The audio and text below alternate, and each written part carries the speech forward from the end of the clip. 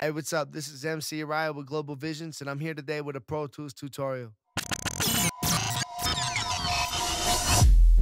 Global Visions, bringing your visions to life. Hey, this tutorial begins the new series that I'm about to start. And where I want to start with this is just getting a tracking session formulated. I want to do this in Pro Tools because in most major studios, if you pull up, you're going to be working in Pro Tools. There's a lot of other great DAWs out there. I support and may do more in-depth, deep dive tutorials in the future. But for this, I just wanted to get a nice polished tracking session for hip hop, pop, you know what I'm saying? That realm of music going. So I want to get things started by opening up a session. Um, we're gonna start from the bones. So what I'm gonna do is I'm gonna take all that off, and we're gonna start from the beginning. First and foremost, I want you to go to a website. I'm not sponsored by them, but www.protools keyboardshortcuts.com. Go there and start to look up the Pro Tools shortcuts and memorize as much as you can for what you're trying to accomplish in Pro Tools. There's way too much to remember, but it'll help you save time and cutting and adjusting and adding and slicing. There's a lot of, if you're a professional and this is what you do for a living, it's good to be polished and professional to the client that you're working with. If you're a producer and you're not an engineer, that's okay. This is still good information to have to when you're working with an artist who wants to rap on your beat, but he doesn't have an engineer available. Anyways, let's get things started. You can do shift command N to get new tracks going. We're gonna get the few things started. We're gonna start with a 2-track beat because let's say we got the free download, so on and so forth. After that, we're gonna use about 5 vocal tracks. We're gonna do the main vocal, the ad lib stacks, the hook, and then let's say 2 backup hooks for fillers. We'll move over into the aux inputs. I have 7 up here right now because I have eighth delay, quarter delay, short reverb, long reverb, and then a doubler. And then I also have 2 auxes for vocals in the vocal chain. And then of course I have 1 master fader. Okay, and the master fader is gonna be the master fader. Everything is gonna be stereo except for the vocals that we're recording at this point. After that, you hit OK. Everything is gonna should pop up like this, but it's gonna be empty and it's gonna be dry and dull. That's fine. We're gonna run through everything one step at a time. How I get started is before a beat is even in here. I turn down about 4 decibels, 4 to 6 decibels, depending on how loud or what type of beat it is. For this kind of beat.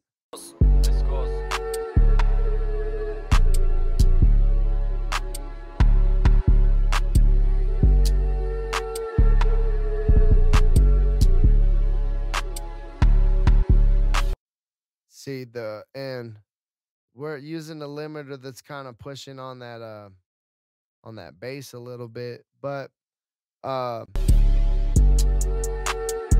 still keeping a good tone. It's not too loud. It's not breaking the sound or anything. That's why I turn it down so that way we can just have that little bit of headroom because it'll be better for when you send it to the engineer or it's when you send it to whoever. So everything you're gonna record is into this record track right here. That's why I colored it red and labeled it different. But you're gonna take this record track along with all your other tracks that you just renamed for vocals, and you're gonna hit shift option, click bus, and bus it to whatever you want to call it. So for me, I choose the lead vocals. And it only did the ones I selected doing the shift option click. If you didn't do that, it'll move everything around and it'll mess it up. After it sends to the lead vocal goes to my vocal aux. So the in comes from the lead vocal and then goes out to the mixed bus vocal, which is this boost with just a very minor EQ and a limiter to turn things up and down. Um, okay, same thing. We want to get these eighth delays set up. So I have a bus. I set it up as an eighth delay.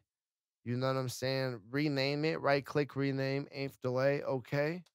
You know what I'm saying? And then you go into whatever track you're using, and then it say, I want a fourth delay. I turn that up, and then I can feed that in without without touching the vocals directly. And you can just kind of have that. Same thing with the reverbs. It's late. You want that Travis Scott kind of sound, you can kind of turn that long reverb up. If you want more of like a boom bap podcasty in the studio kind of sound, you can do that short reverb. You know what I'm saying? But anyways, we get those kind of set up, and then I run a doubler just to feed through a little bit. You know what I'm saying? So in the same way, and then I lead that back to. Why do I lead? No, I don't lead all these. I must have messed it up that earlier.